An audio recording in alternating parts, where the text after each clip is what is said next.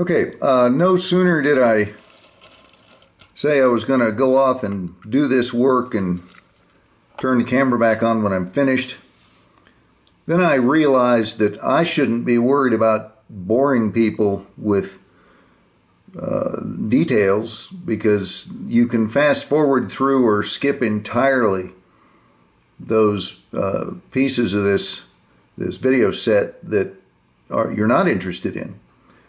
And so since you're driving the bus when you're watching this stuff, I don't need to worry so much about keeping it entertaining or flowing or what have you like that. So with that in mind, I decided to reorient the camera and actually get in on top of what I'm doing so you can see the actual technique of using these various tools. Now, all that came to me after I had finished going over it and making the surface slightly uneven and wavy with this, and then followed by the nose of this, and then a little bit of this one. So it kept getting a little smaller, and now I'm down to no, this isn't one of the tungsten carbide ones. Anyway, the nose of that is actually round, and it's a really handy shape for doing this kind of stuff. So with no further ado, I'm going to just start doing this work. If you find it's boring, just click on the next segment and don't worry about it, or I won't care that you did, because I won't even know. Those of you who want to see this done, this is the next best thing that I can come up with of actually being here in my shop. So here we go.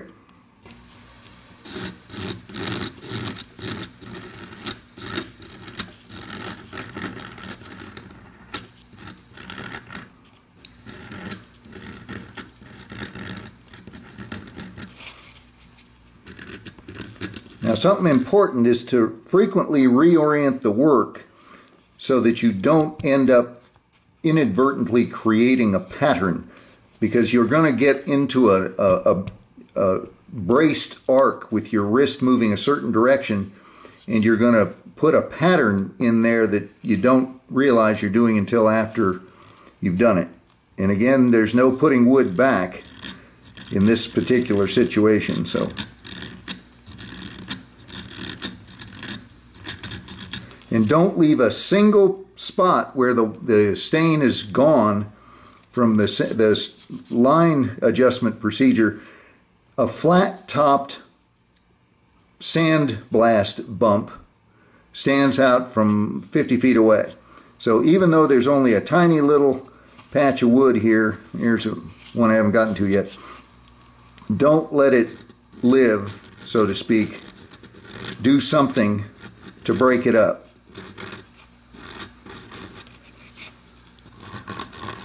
Now I'm pushing pretty hard here, and the slow speed guarantees that I have control even though I'm using a lot of pressure.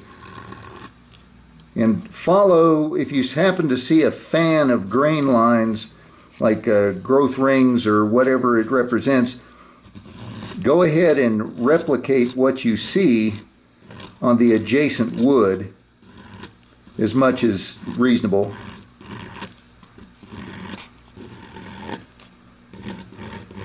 Now again, it's hard to determine on film here or video, but I'm pushing surprisingly hard. This is not a gentle process.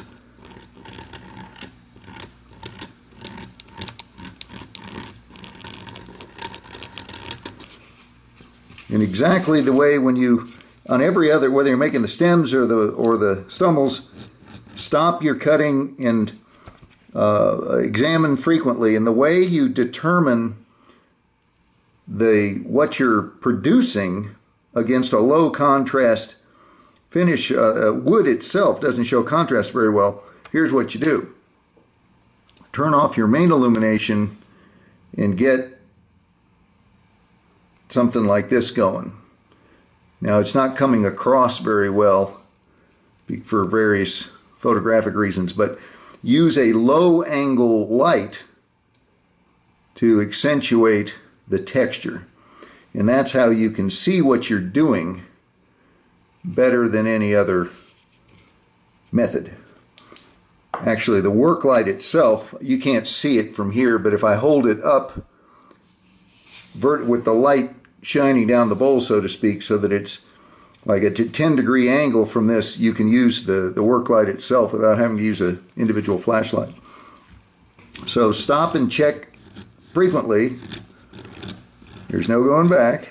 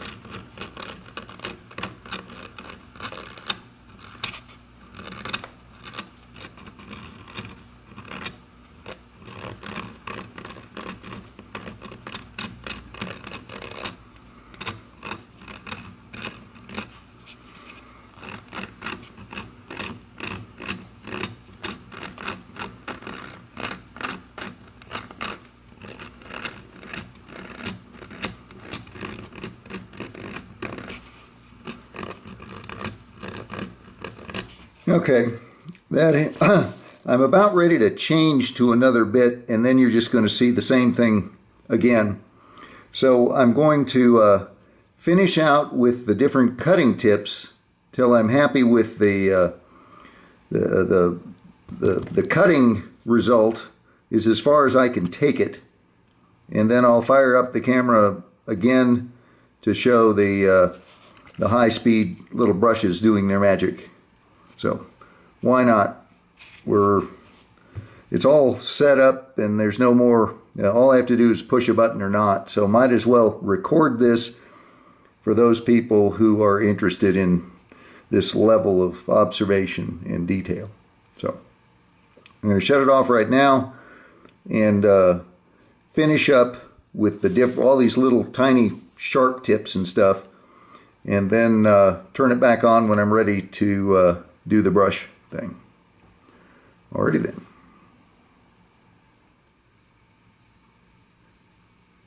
Okay, I have removed as much wood as I think is appropriate to match the original texture, and you'll find that not only examining your work under a low angle light is helpful, but you can actually work under those conditions, meaning arrange the lights in your shop when you're doing that procedure so that it's coming in at a steep angle, and it helps you know where to go and how long to linger there with the different tools. So it doesn't look all that much different, right? Well, it's not, but it is. This is about an inch by a quarter of an inch thick by half an inch wide pile of briar dust, or chips, actually, chips and dust, that came off or out of the surface of this. And that's significant. I'd say that's about a half a teaspoon, which by anybody's measure is a fair amount of wood. And we have a little bit more to go. and that is using the magic spinner. And I've set the machine so that it will rotate in a counterclockwise direction and blow the dust away from me. And because this is so nasty when it gets revved up in terms of shooting stuff in the air, normally I don't, I'll shut off the dust collector when trying to make these videos. In this case, no can do. I'm going to turn it on while revving this thing up, and will not be able to talk over it, I'm afraid. It's going to be pretty loud. My apologies in advance, but it's the only way you'll get to see it actually done in real time, so to speak. So here comes the noise.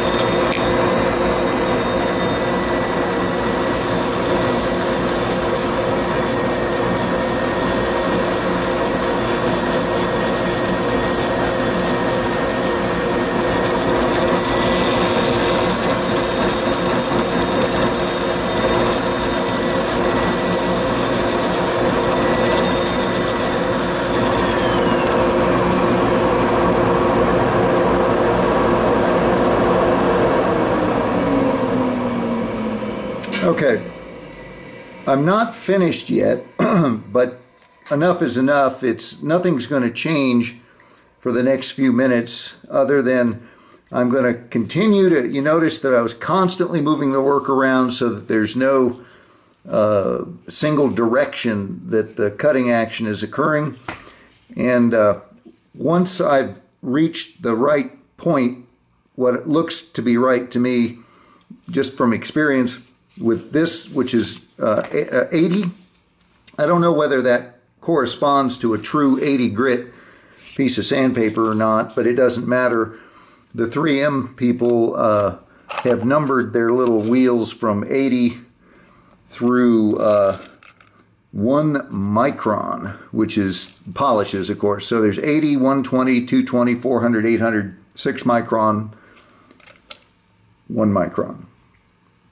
So these little guys do add up. They're not dirt cheap. It's mostly that you end up using 5 of them of each of the varieties and make them up in these pre-made little stacks.